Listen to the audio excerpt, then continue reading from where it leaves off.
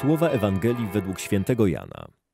Jezus wyszedł z Samarii i udał się do Galilei.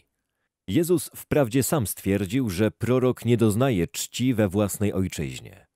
Kiedy jednak przybył do Galilei, Galilejczycy przyjęli go, ponieważ widzieli wszystko, co uczynił w Jerozolimie w czasie świąt.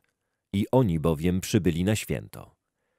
Następnie przybył powtórnie do Kany Galilejskiej, gdzie przedtem przemienił wodę w wino.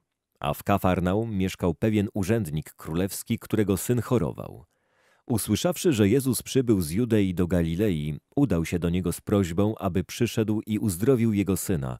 Był on bowiem już umierający. Jezus rzekł do niego: „Jeżeli znaków i cudów nie zobaczycie, nie uwierzycie”. Powiedział do niego urzędnik królewski: „Panie, przyjdź, zanim umrze moje dziecko”. Rzekł do niego Jezus: „Idź, syn twój żyje”. Uwierzył człowiek słowu, które Jezus powiedział do niego i szedł z powrotem. A kiedy był jeszcze w drodze, słudzy wyszli mu naprzeciw, mówiąc, że syn jego żyje. Zapytał ich o godzinę, o której mu się polepszyło. Rzekli mu: „Wczoraj około godziny 7 opuściła go gorączka”. Poznał więc ojciec, że było to o tej godzinie, o której Jezus rzekł do niego: „Syn twój żyje”. I uwierzył on sam i cała jego rodzina. Ten już drugi znak uczynił Jezus od chwili przybycia z Judei do Galilei. Życie ludzkie jest bardzo kruche.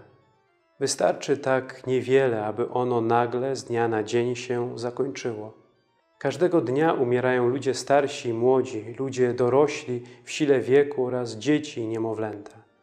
Musimy mieć świadomość, że nie my jesteśmy panami życia. Nawet przy tak mocno rozwiniętej medycynie. To nie my decydujemy o życiu i śmierci.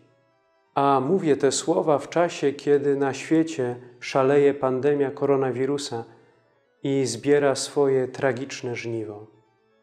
Panem życia jest Bóg. To w Jego rękach są nasze losy.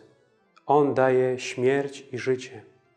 W dzisiejszej Dobrej Nowinie widzimy Jezusa, który mocą swojego słowa przywraca życie umierającemu dziecku. Musimy mieć to wewnętrzne przekonanie, że losy naszego życia są w Jego rękach. A jeśli tak jest, to możemy się czuć bezpieczni.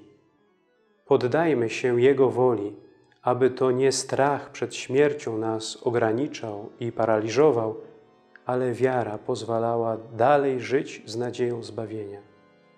Dziś zadajmy sobie pytanie, czego w moim życiu jest więcej?